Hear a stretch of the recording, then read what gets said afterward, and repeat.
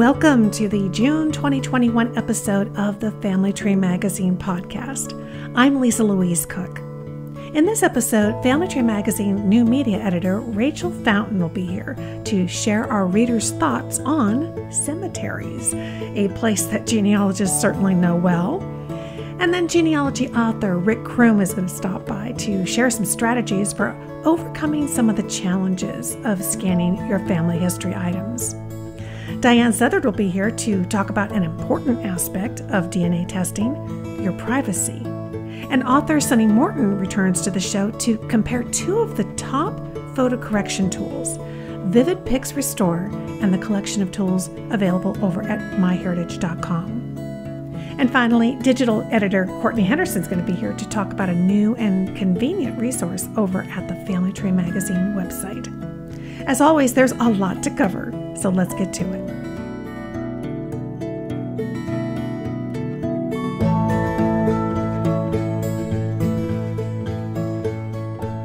If you've been doing genealogy research for a while, then you've probably visited your fair share of cemeteries.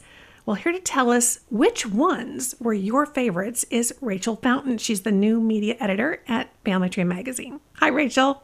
Hi, Lisa. How's it going? It's going great. And I know you've been busy. You're out there talking to folks on all the social media platforms. And I heard that you asked people what their favorite cemeteries were. It sounds like a question only a genealogist would ask. What were you finding? What were you hearing from people? Well, we heard a lot. We asked on Facebook and Twitter, of all the cemeteries you visited, which is your favorite? And on Facebook, we got over 100 responses, and people sounded off with cemeteries both in the US and abroad of all different sizes, big and small, those that are hidden and those that are nationally known. Some of the interesting comments to me were one commenter mentioned the Roslyn Cemetery, which is in Washington State, and it is actually made up of 27 separate cemeteries that each have their own unique history. So that was an interesting comment. People mentioned the Abraham Lincoln Cemetery in Illinois.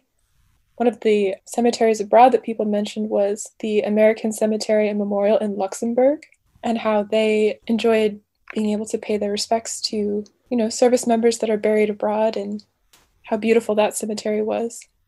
So it was so much fun to scroll through, and not surprisingly, most people's favorite cemetery was the one that their ancestors are buried in. Right.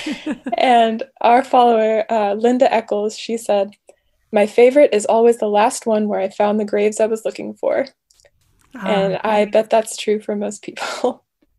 Absolutely. So do you have a favorite cemetery? I'd have to say my favorite cemetery is Spring Grove Cemetery. It's a huge cemetery that's here in Cincinnati, and it's a cemetery as well as an arboretum. So it has all these huge, beautiful trees. And it is an absolute joy to walk around. There are some Civil War graves here. There are several mausoleums that are many years old and are just fascinating to look at. Specifically, there's this mausoleum that's designed to look like a cathedral. Oh, wow. And it's called the Dexter Memorial. And the grounds are just beautiful, and there's so much history there. I will leave a link to it in the show notes, but it's really kind of a local gem.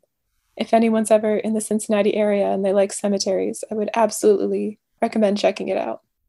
Oh, yeah. I agree with the listener or the reader who said that it's the one that your ancestors in. I have to say, though, I don't know, I guess it's one of my favorites. One of the most unusual that I've ever run into was on Google Earth. There is a cemetery, and I want to say it's outside of Louisville, Kentucky, but it is right in the middle of a shopping parking lot at a strip mall. And it's so funny because if you were to drive around that parking lot, you would see kind of a large hedge in the middle, and it's a square. It might be, very small, maybe the size of a dozen or two parking spaces. So as people drive around it, they have no idea what's there. But if you go in and look at it over Google Earth and look down on it, you can see it's a family cemetery that never got moved. Interesting. Yeah. So a little hidden gem.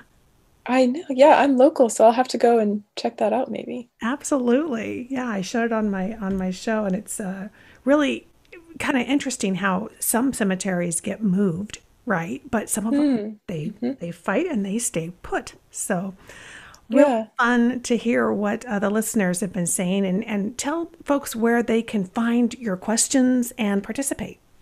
Absolutely. So you can follow us on Facebook and Twitter. And I will leave links to these specific questions in the show notes if you want to go on and read our followers' responses or join the conversation. Excellent. Well, Lisa, I would be remiss to not mention that what we are currently recording is our 150th podcast episode. Can you believe that? Gosh, I can't believe that. 150. 150. So yesterday.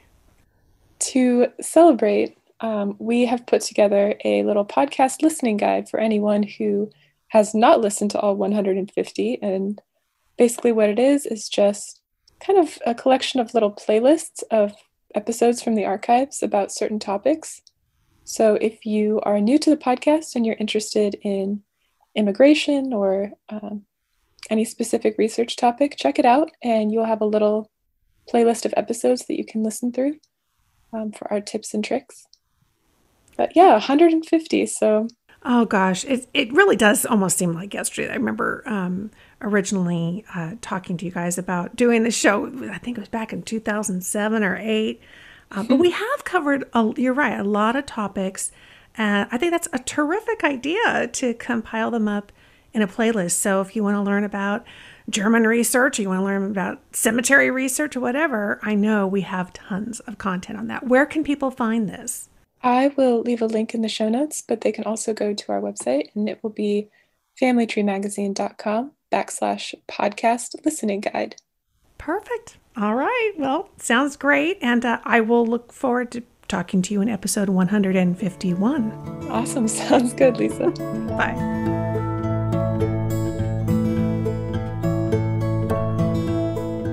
Though scanning technology has improved, there are still things that you have to consider before you get started in a project.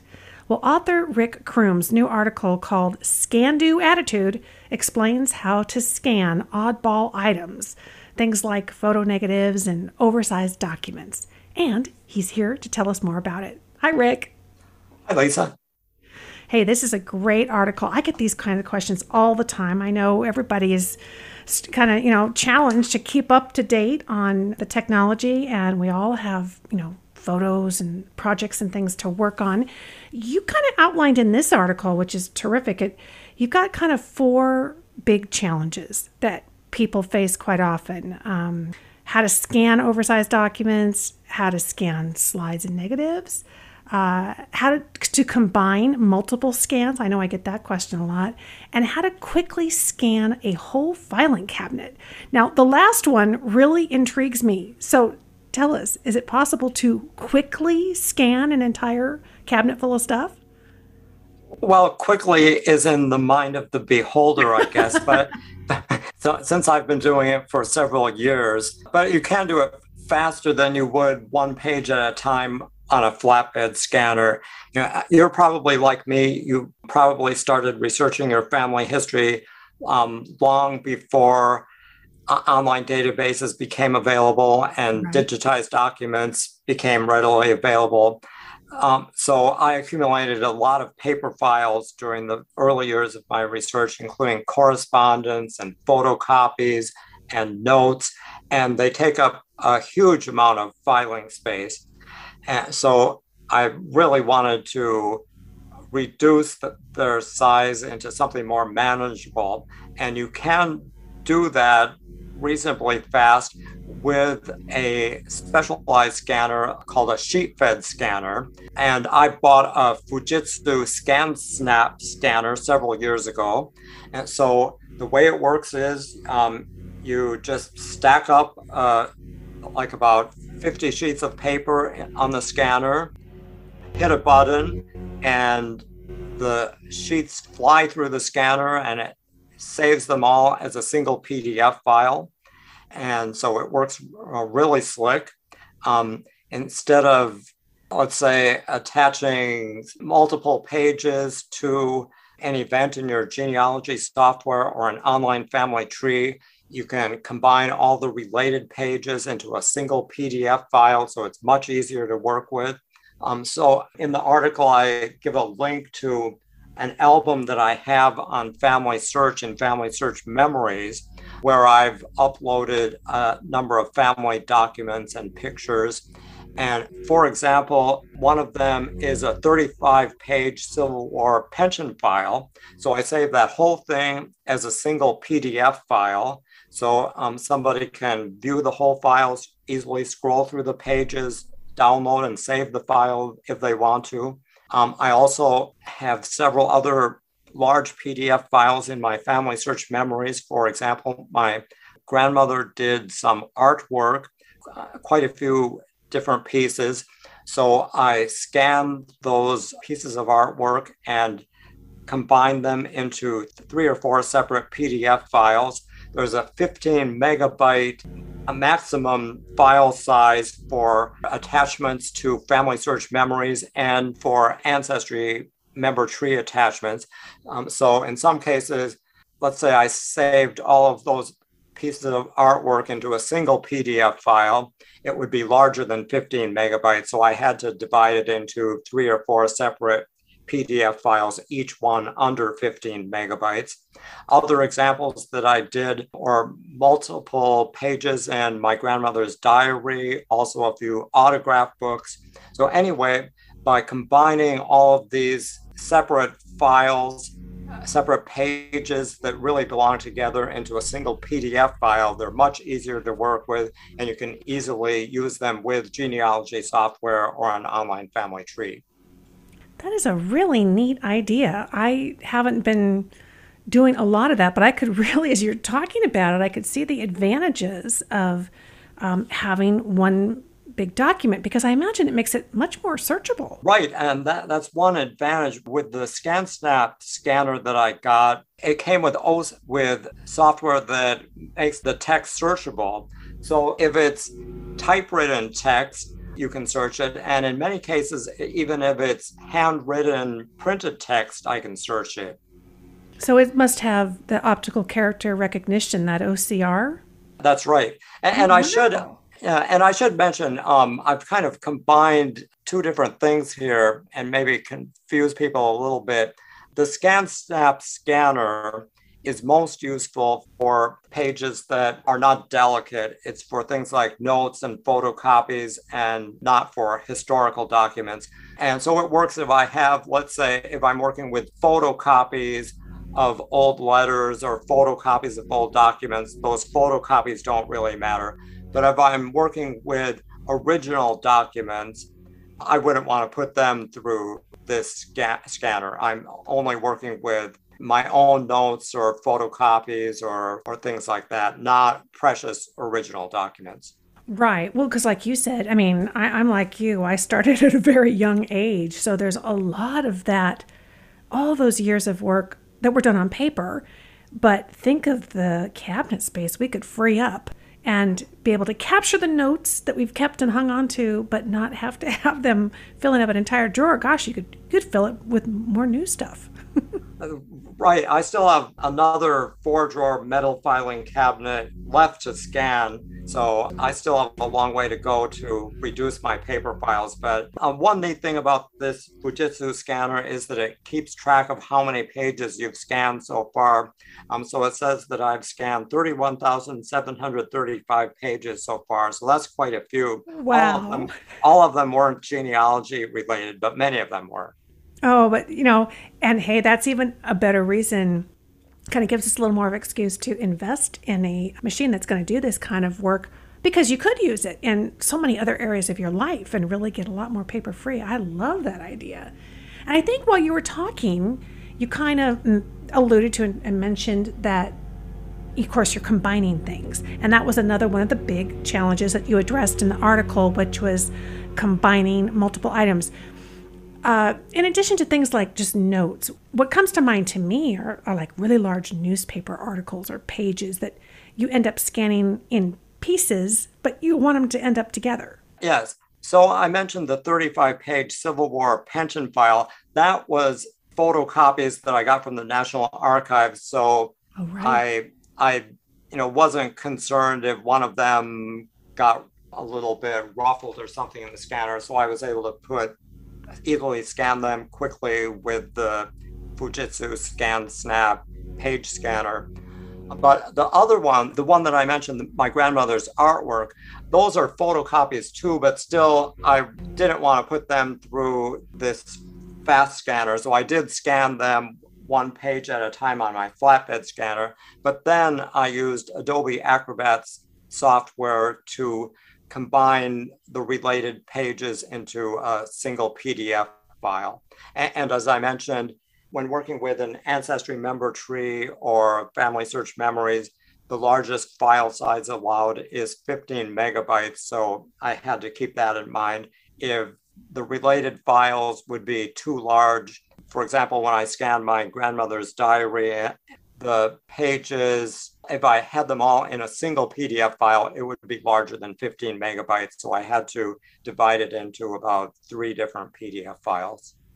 Well, that's a really good tip to make sure you know if you are going to be dealing with file size limitations, to keep that in mind as you're putting it together. You mentioned Adobe Acrobat. I finally invested in that a couple of years ago, and wow, I love it. Because not only can you combine and you can search within it, but you can actually rearrange the order of things too, which is really nifty. It is. It's a super program. It happened to come free with that Fujitsu ScanSnap scanner that I got. Nice. So that's how I got. Yeah. So even though the scanner was expensive, that program is expensive too. Yeah. So it was a pretty good deal. And I do mention in the article a couple of cheaper alternatives to Adobe Acrobat, but it is really a good program. And as you said, it gives you a lot of flexibility with working with PDF files. So you can combine a lot of different source documents like Word files, TIFF files, JPEG files, other PDF files. You can combine them into PDF files. You can also divide up a PDF file, and it really gives you a lot of flexibility. Yeah, absolutely. Well, you have really packed this article full of so much great DIY type information, but you also mentioned there might be times where using a service is the best way to go. I'd love to get your thoughts on that.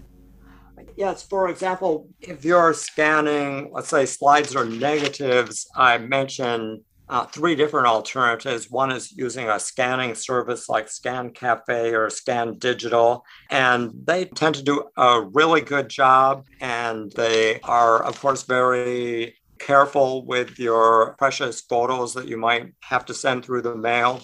And the prices tend to be pretty reasonable. And I used a scanning service mainly for scanning old home movies. And I found one nearby where I could deliver the old home movies in person, so I didn't have to send them through the mail. Oh, But I think scanning services are definitely worthwhile to consider. I've used my flatbed scanner for scanning both negatives and slides, and it really has done a surprisingly good job, I think. Though I do also mention in the article dedicated scanners for negatives and slides, transparency scanners. And I haven't used one myself, but judging by the reviews, it sounds like a lot of people get really good results from them. Yeah, absolutely. I know some of them come with like special trays and things that you can that accommodate your slides and all that kind of thing. Are there any other kind of features that you think people should keep an eye out for when they are shopping for a new scanner, one of these types?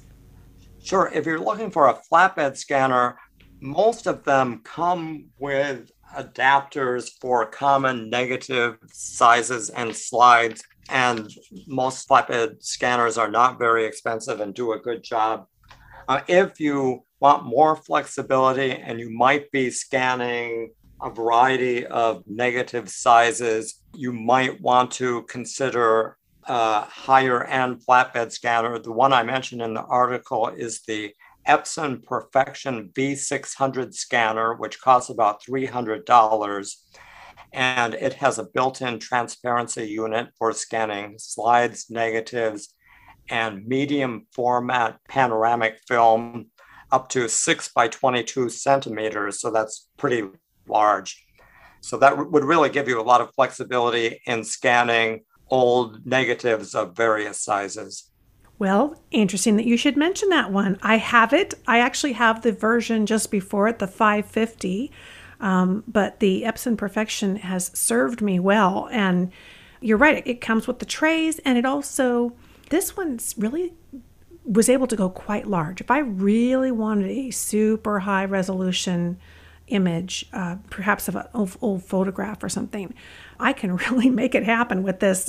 It's kind of amazing. I ended up, like you said, getting in trouble sometimes where I'm trying to then upload it somewhere else, and they have a limit, but the Epson didn't have a limit, so that was kind of nice.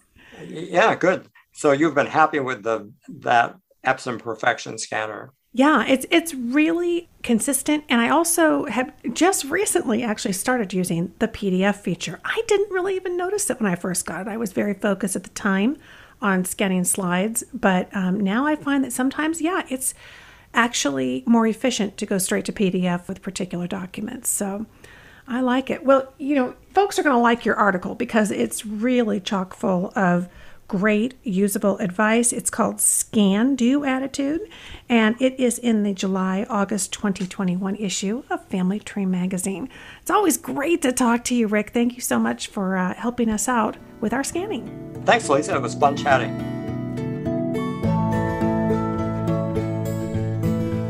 While it could be fascinating and fun to get your DNA tested and find genetic matches to other people and your ancestors, many folks have questions about privacy. And in today's DNA Deconstructed segment, Diane Southard is back to help answer those questions. Hi, Diane. Hi, Lisa. Thanks for choosing this topic. It's still one I get lots and lots of questions about. Exactly. And I know that we've touched on it in past episodes throughout the years, but you're right. It's one that keeps coming up. There's a lot of new people testing, but there's also a lot of changes within the companies, and even terms of service. We see that occasionally that they change. So it's definitely worth checking back in. What do you tell people who ask you, how can I keep my DNA information private?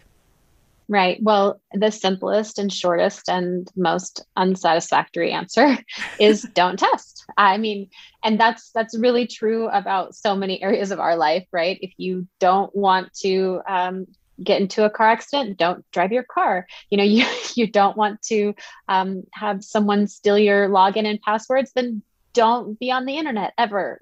So it's extreme, but honestly, that's really the only way you can be 100% sure that nothing is going to happen. And that's just the reality of the world that we live in today. But I think that there are some things we can do to be smart and to be more aware of what DNA testing companies are and aren't doing, because as you said, they're different. And I feel like the farther we get into this DNA testing world, the more different kinds of companies are popping up. All the time, I get people emailing me or reaching out on social media. Hey, have you heard of this company? What's their test like? And I always say, if they're not the big five, and that in DNA testing language, that to me means if they're not Ancestry, 23andMe, MyHeritage, Family Tree DNA, or Living DNA, they're not what I would consider to be a genetic genealogy company. And therefore, I don't know anything about what their terms and conditions are, and I don't recommend testing with them for family history purposes. And I imagine a lot of these new companies pop up, but they couldn't possibly have even the same size database of people who have tested. So there again, the size of the pool really matters when you're trying to make matches, right? Absolutely, it does. And even within the big five companies that I trust, as far as providing a good product for you, there's vast differences in the way that these companies are handling our data. Yeah. And so it's so important that you actually read and understand their terms and conditions, that you take the time to fill out the consent form and don't just blindly consent to everything. In fact, for each of our companies, there's usually two different parts to the consent. So the first part just says, you can test my DNA, which, I mean, that's why you're paying them. So you're going to have to check that box. But the other one usually asks something to the effect of, can we use your information in our research? And that's different for each company. And so understanding what that actually means for each company is going to help you better make that decision. Do you want to let them use your data to pursue whatever research they're wanting to pursue? Then you check yes on the checkbox. If you don't, you check no. And that is going to ultimately pull your data out of any other pool. You're going to go right through the pipeline to just test and release results, and that's it. So that would be the most conservative approach you could take to the DNA testing experience. And there again, that's probably a really good reason just to really take the time and read the terms, because I imagine some of that stuff kind of gets buried further down. And you might have options that you didn't even realize that you had. So that's a great point. I do agree with you about the fact that in some ways it's like privacy and safety, just like driving a car. You know, it's an inherent risk in whatever the activities that you're doing, but you can be as informed as you can be. What if somebody tested, let's say a year or two ago, and they see that maybe a company has either changed hands, which I'm not mistaken, Family Tree DNA did, or they've decided, oh, we're going to be involved in some other kind of project or thing that I don't necessarily want my stuff to be involved in. Will you be notified, and can you withdraw? And what happens if you do remove your results? Does that really wipe the slate clean? Right. Great questions. So you're right. All of our companies are updating their terms and conditions for lots and lots and lots of reasons. And yes, you will get an email, and it would probably in the subject line say something really boring like, we've updated our terms and conditions, and you'll probably want to just delete it, but don't, right? Because you need to know what they're doing with your DNA. If you do come across something, a practice that your company is now engaging in that you're just like, nah, I don't really want to do that, you can absolutely remove your data from the testing company. However, once you remove your data, anybody who's seen your data before that, or if your data has been involved in a research project, they won't be pulled from that ongoing project. So if they, for example, Ancestry, if you check that box, they're going to use your sample to help improve their ethnicity results, for example, or those little genetic communities. So perhaps they've pulled your sample into that project to help refine a genetic community. If you pull your results from research, which you can absolutely do, you can change your mind at any time. You can go into your privacy and security settings in Ancestry and say, no, thanks, I don't want to be a part of research anymore. And that will pull you from all future projects, but you've already been added to this genetic communities project, and they're not going to pull your data from that project. So if it's already involved in something, it stays involved in something, but it won't be involved in future endeavors. So once you've kind of jumped in the pool, you can't put all the water back in a way. I think of how we tell, teenagers, they'll say, oh, well, this app only shows what I posted for 24 hours. But in that time, people can snapshot it, people can do other things. And so in a way, you never can totally pull everything back. So all the more reason, I guess, why the decision up front is so important. Right. And I think it's so important that we're not making that decision for our relatives. I mean, so much of it we administer in genealogy, right? One person usually is taking on everything for the family, which is fine. But in this instance, you really need to make sure you're sitting down with that family member and taking them through, you don't have to read all the terms and conditions out loud to them, but just summarize and let them know, hey, this is what this says. And do you or don't you want to consent? And I would imagine, I've been asked this question as well, people who see these crime shows and they're using genetic genealogy to solve crimes. In a sense, if somebody else in your family tests, in a little way, aren't you sort of kind of out there anyway, even though maybe your name's not attached unless they do that genealogy research? Right. And that's another big whole deal, right? So of our 5 genetic genealogy companies, Family Tree DNA basically submits your DNA to their law enforcement database automatically. And so that's a big thing that you need to understand if you're testing with them. You essentially, as soon as you consent to be tested, you're also consenting to be part of that law enforcement database, unless you specifically go into your settings and turn that off. So it's really, really important to understand what all the companies are involved in so that you don't inadvertently get involved in something you hadn't intended to get involved in. But yes, you're right. Just the nature of DNA testing and family history means that if my cousin takes the DNA test, then it's part of my DNA has been tested because I do share a lot of DNA with my cousin, even though I personally haven't tested.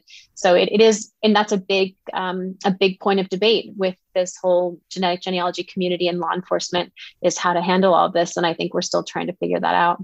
Exactly. There's lots of firsts happening in Yeah, the last lots 10 of years. firsts. It's amazing. And there's going to be more. Absolutely Exactly. will be more.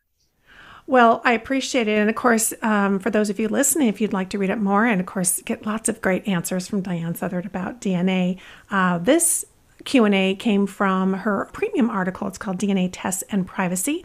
And DNA Q&A is one of those fantastic series of articles that you can get when you become a VIP member over at Family Tree Magazine. So we'll have a link to that article for you members in the show notes. Always great to talk to you. Thank you so much for your expertise on DNA. Thanks, Lisa. Talk to you soon.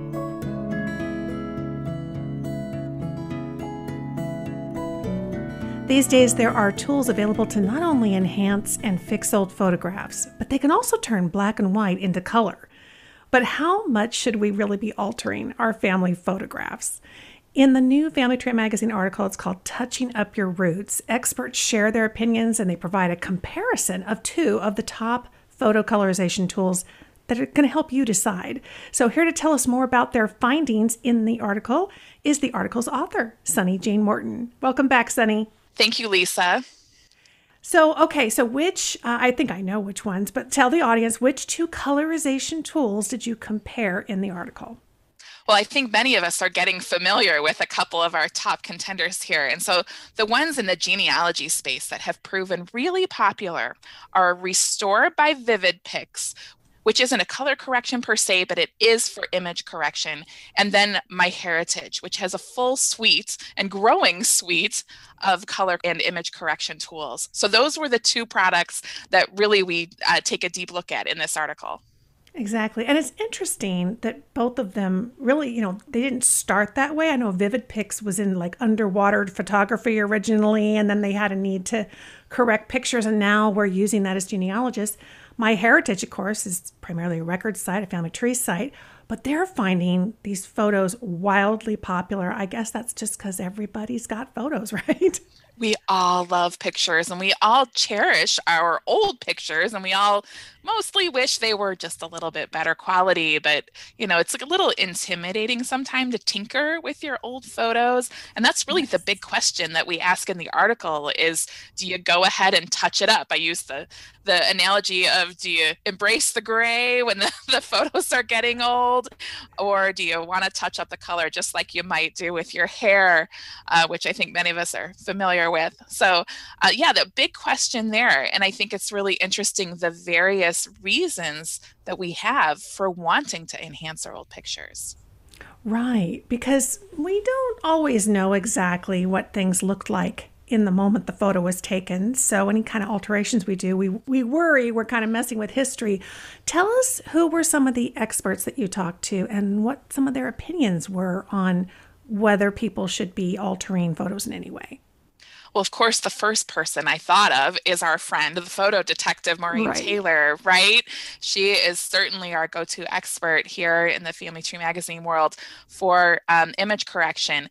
And she said, it was interesting because her feelings about this topic have changed. And she talks about that during the article where she says, it used to be, I didn't so much care for image correction of any kind because I wanted the authentic picture to remain the accurate, the authentic historical record. So she loves old pictures, she loves their inherent beauty, and she liked it to stay that way. But as some of our correction tools have become so much easier to access and use, and they're so good, and she started using them and showing them to people, she's like, there's a lot of my relatives out there who respond really well when they see a color picture that they wouldn't necessarily feel that emotional connection to a black and white or a faded sepia tone. So it's all about, for many genealogists, they want to use these powerful images we have to help create an emotional connection, and making them more vivid and seem more quote and unquote real sometimes has a lot of value. Oh, absolutely. And it just gets us one step closer to kind of bringing in the rest of the family who are not necessarily into genealogy, but, Right. to get them interested and seeing the value. And I think about, we would take a census record that we digitized and certainly do what we could to enhance it, clarify it, bring out the contrast so we can get the real data out of it. And I think in some ways, maybe that's kind of what we're doing with photos. So you talked to Maureen, a very logical choice. Who else did you talk to, and what were some of their thoughts? I also connected with a genealogist I know down your way, down in Dallas, Texas, Christopher Bryant. So, and it was interesting. His take was more about Maureen's, more similar to Maureen's original. His take was really similar to Maureen's original feeling, which is that he loves the historical, like the look of an old photo. To him, that's what draws the eye.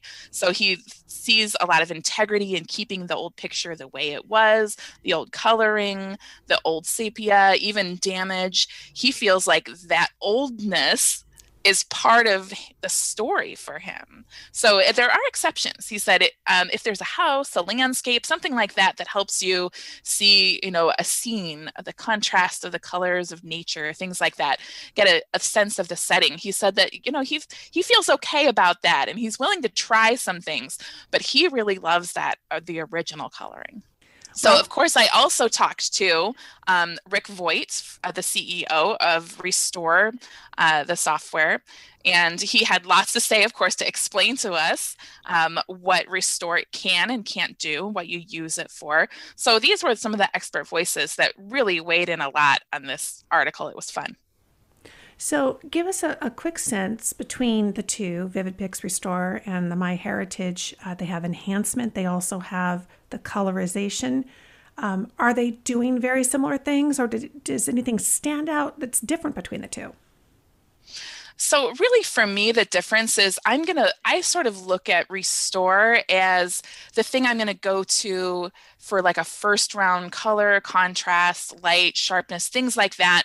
And then if there are color shifts, then they try to correct some of those exposure problems, try to correct some of those, but it's all about the correction of the image. And that's one tool, and they do work a little bit differently. So it was interesting to compare them. So I did this with a lot of pictures, Lisa. It was super fun, where I'm like, okay, well, I've got this old picture. What happens when I run Restore on it? Now what happens when I run any of the MyHeritage tools? So MyHeritage has different tools that you can apply one by one or in combination. And it doesn't matter what order you use them. So you can do a colorization tool, which is in color, to actually add color that was never there to old black and white images. You can do a color restoration to bring back the original hues that have faded from color pictures. And we've all got those red tints or those blue tints from like the 1960s, 1970s, yes, even the 1980s from old slide and print film. And they try to color correct that. And then they have their deep nostalgia, which animates and gives several different facial expressions. And then they've also introduced a brand new repair tool to allow you to fix some of the damaged spots on your pictures. So they've got this suite of tools, and I use them separately and I use them together. And this was Maureen's advice, and I followed Maureen's advice because she's the photo detective.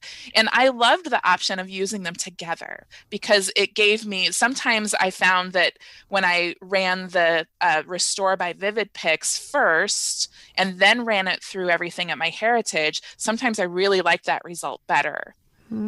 So it's a question of not which one, but use them all, because each one is a little different. They approach the photos differently. And so the correction that they apply is a little bit different. And does VividPix Restore, does that add color the way the colorization does at MyHeritage? Or is that, I think of that as more of a strictly enhancing and correcting the color that's already there? Good clarification, Lisa. That's exactly what it does. So that they do analyze the image for color as one of the elements: color, contrast, lightness, and then sharpness. And then they try to correct anything that has gone awry over time. But they are not trying to introduce color or work too much with the color itself. Although there are instances where you're going to see some color correction happening. For example, if you mentioned using old documents, color correcting old documents, if you have a yellowed piece of newspaper, then you can run that through Restore, and you can take out the yellowed part of it to take it back to its old original black and white, or you could decide you want to keep a little bit of that yellow to show its age, right? So again, the age, sometimes that patina of oldness is attractive. So that is something you can do with Restore. Right.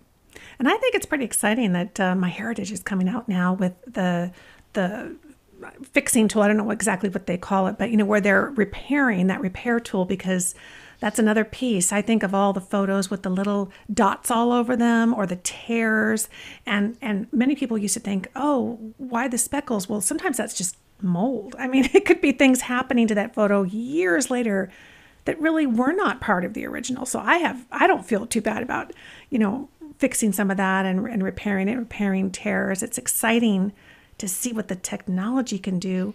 I'm interested to know, though, did any of your folks say, I really see a downside? Did anybody have any cautions for users?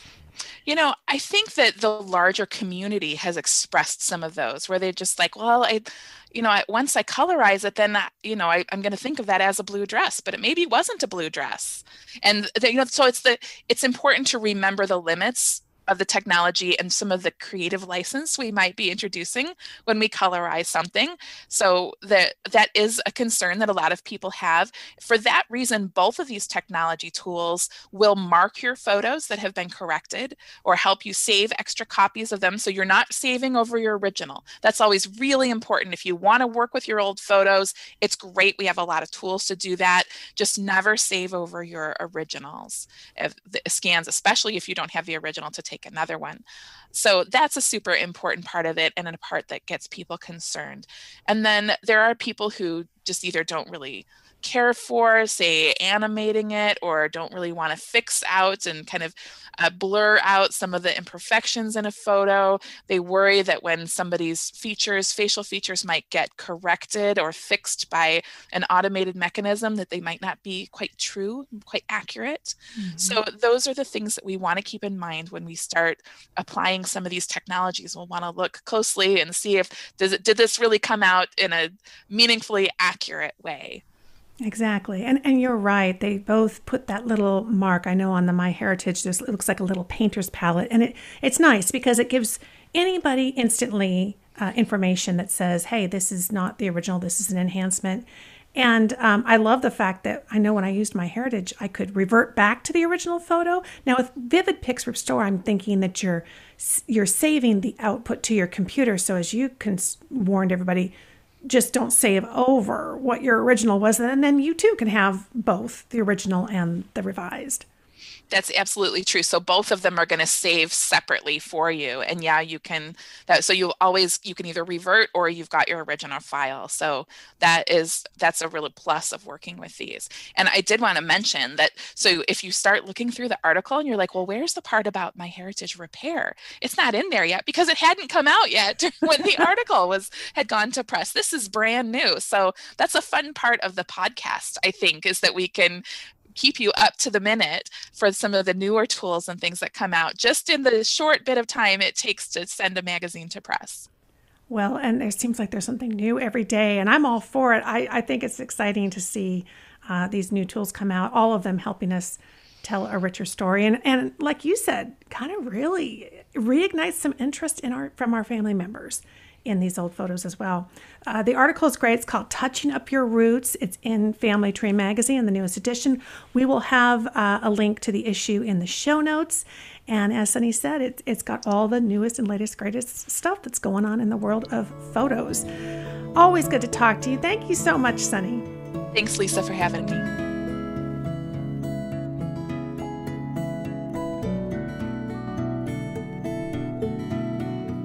Well, as you know, every episode we talk about best websites for genealogy. But here at the Editor's Desk segment, I want to kind of connect you up with an amazing resource over at the website, which really gets you to all the different best websites list that Family Tree Magazine puts out. And here to tell us more about it is Courtney Henderson, who is the digital editor at Family Tree Magazine. Hey, Courtney.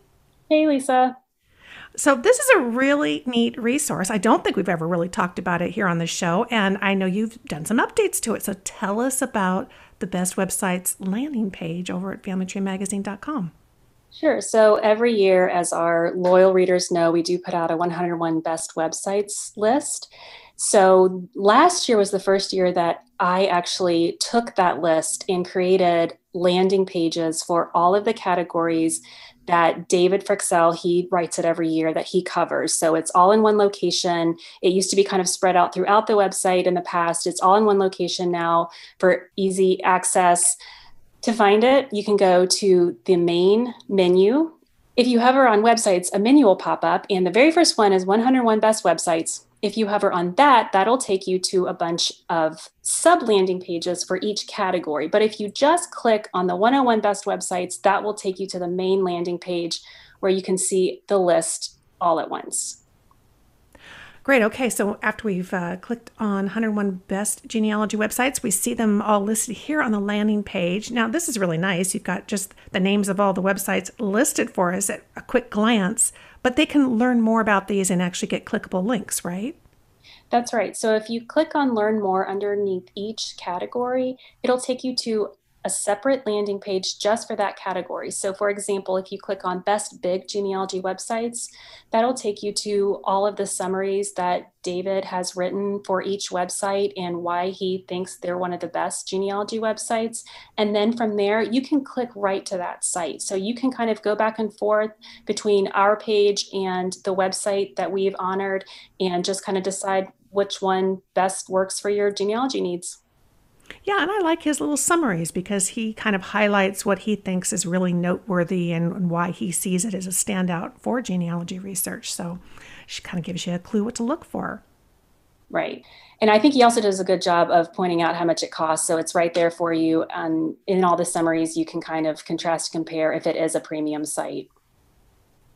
I do like when we're looking on the desktop computer, that little sub menu, because you can kind of read through it there. I see things like Genealogy Tech Tools Best Websites, Best Cemetery Websites, Best African American Genealogy Websites. So there's just a wide array of wonderful collections here.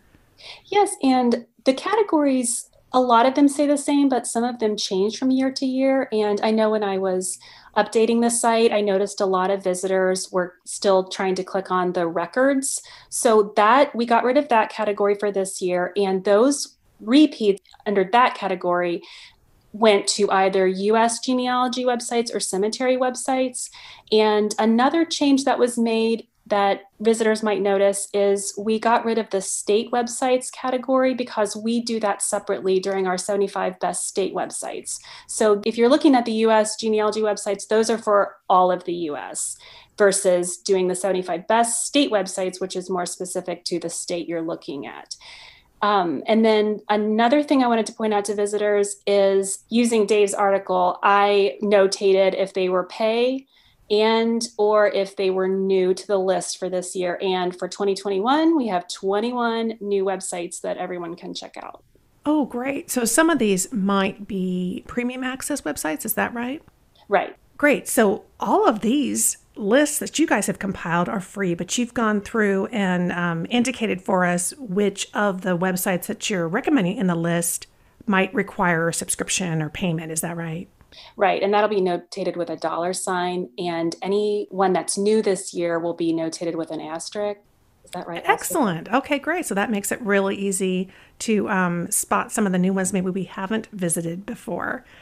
And so you mentioned that the state's websites list is not in the sublist. Are those folded into others, or where can we find that kind of? That's a separate landing page, and I linked to it from this main 101 Best Websites page. So it says for the best genealogy websites by state, check out our annual list of 75 best state websites.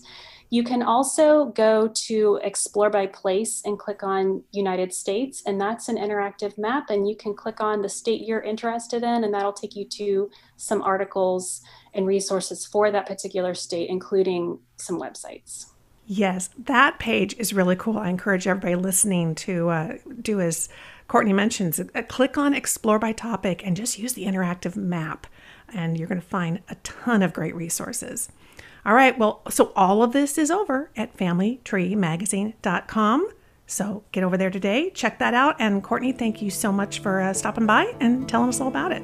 Thanks so much, Lisa.